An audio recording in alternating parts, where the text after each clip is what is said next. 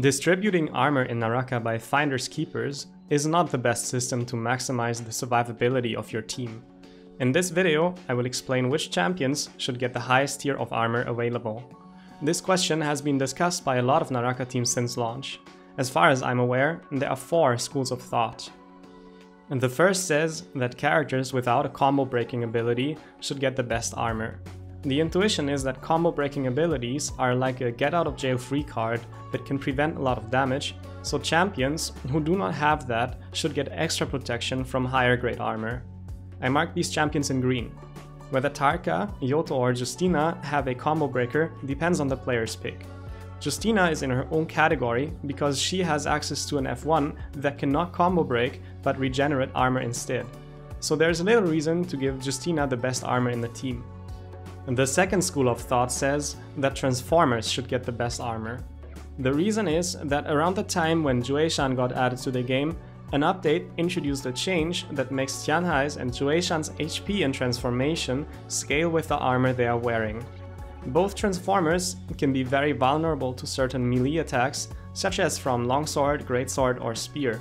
On top of that, Tianhai is a big target that, unlike Jueshan, takes a lot of damage from ranged weapons as well. The third school of thought says that support characters should get the best armor. The idea is that support characters are equipped with tools to heal, escape or counter control, thus ensuring the survival of the team or part of the team. This is not something you want to lose, so you try to protect it with the highest grade armor possible. Kurumi, Wuchen, Matari and Ziping can be considered dedicated support characters in trios. However, the boundaries between frontline and support are sometimes blurry. Depending on your team's comp, one of these support champions may take a more offensive role, or one of the other champions may take a support role. The fourth school of thought says that frontline players should get the best armor. If you defend this model, you'd argue that frontline players are fighting the most, so they take the most damage and they need the best armor. You'd argue that support players shouldn't be fighting much to begin with, but rather focus on shooting and healing and start kiting or dodging whenever they are getting attacked. So how do you reconcile these conflicting ideas? A generally accepted answer is that Tianhai and Viper should have the absolute armor priority. Tianhai in weak armor dies way too fast to ranged attacks, certain melee attacks or an enemy Tianhai. Viper needs to play offensively to hit her silence ability, and she does not have a combo breaker or any other tool to escape or heal herself. Both champions need the best available armor to do their jobs. For all other champions, you should discuss the armor priorities with your team.